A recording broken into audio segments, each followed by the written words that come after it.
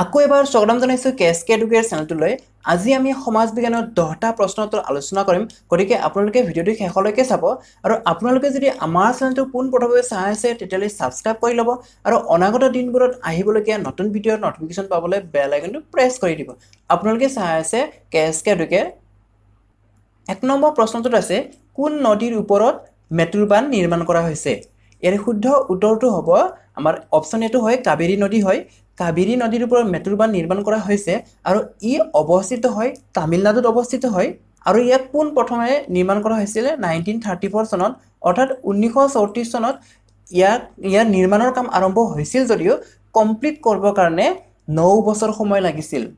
গতিকে ইয়াতে আমি তিনিটা কথা শিকিলো একেলগে। প্ৰথমতে ই মেট্ৰো বান্ধ কাবেৰী নদীৰ ওপৰত হয়, তাৰ পিছত ই ক'ত অৱস্থিত হয়? তামিলনাডুত অৱস্থিত হয় আৰু কিমান চনত ইয়াৰ নিৰ্মাণ কাৰ্য আৰম্ভ হৈছিল? 1934 চনত আৰু ইয়াৰ কাম সম্পূৰ্ণ কৰিবলৈ কিমান বছৰ লাগিছিল?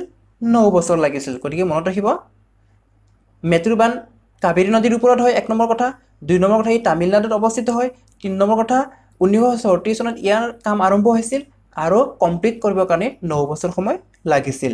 এতিয়া আমি আহিম 2 নম্বৰ প্ৰশ্নটোলৈ। কোন চনত মহাত্মা গান্ধী অসমলৈ আহিছিল? এতিয়া মহাত্মা গান্ধীয়ে পোনপ্ৰথমে অসমলৈ আহিছিল 1921 চনত। 4বাৰ অসমত আহিছিল।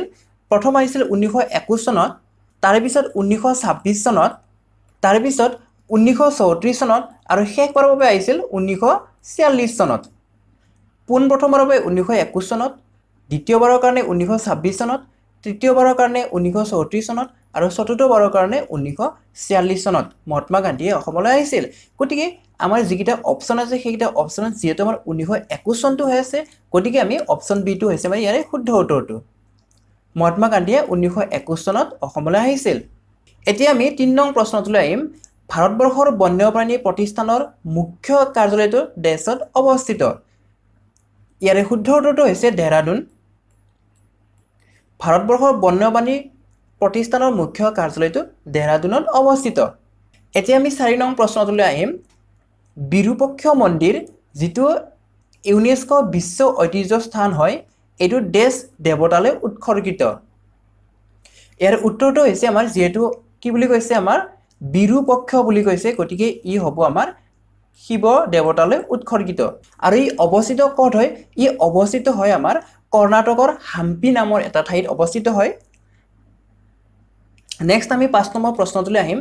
আহোম সাম্ৰাজ্যৰ ৰাজধানী চৰাইদেউ কোন চনত স্থাপিত হৈছিল?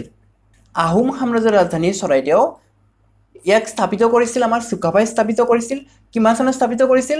1253 চনত স্থাপিত কৰিছিল। অপশ্যন এ হৈছে ইয়াৰে শুদ্ধ উত্তৰটো। আহোম সাম্ৰাজ্য চৰাইদেউ চুকাফাই 1253 চনত স্থাপিত কৰিছিল। নেক্সট আমি 6 নং প্ৰশ্নটোলৈ আহিম। আহোম আৰু মোগলসকলৰ শেষ ৰণখন কোন চনত হৈছিল? 1681 চনত যেতিয়া গদাধৰ সিংহ আহোম ৰাজ সিংহাসনত বহে, তাৰে পিছত 1682 চনৰ মাৰ্চ মাহত মোগলসকলক মানে গুৱাহাটীৰ পৰা খেদিবৰ কাৰণে ৰণৰ এক যুঁজ চলাইছিল। তাৰে পিছত আগষ্ট মাহৰ 1682 চনত কি হৈছিল আমাৰ একেবাৰে শেষবাৰৰ কাৰণে আহোম আৰু মোগলৰ লগত ৰণ হৈছিল। গতিকে আমাৰ শুদ্ধ উত্তৰটো কোনটো হ'ল? অপশ্যন বিটো হৈছে ইয়াৰে শুদ্ধ উত্তৰটো।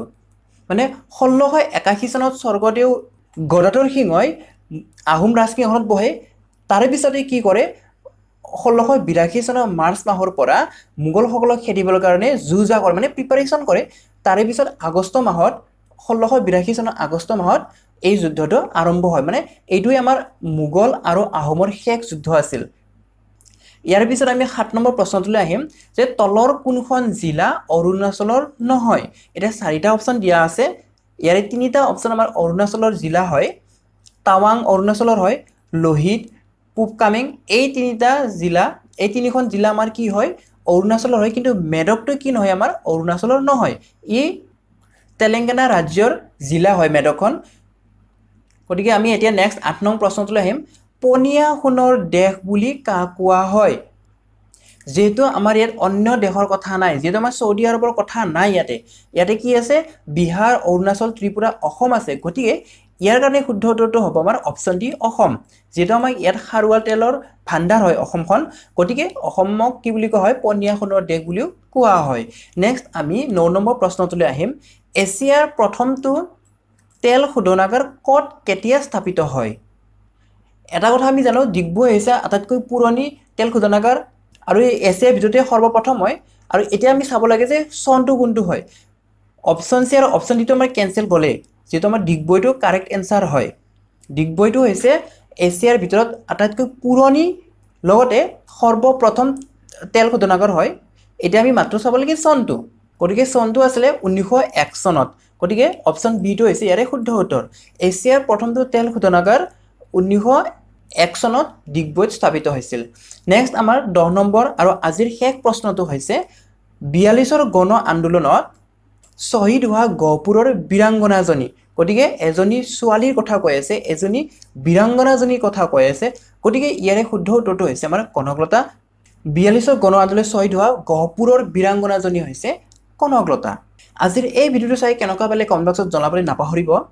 লাইক কৰিব বন্ধুবৰ্গৰ সৈতে শ্বেয়াৰ কৰিব আৰু আমাৰ এই চেনেলটো সাবস্ক্ৰাইব কৰিবলৈ একেবাৰে নাপাহৰিব ধন্যবাদ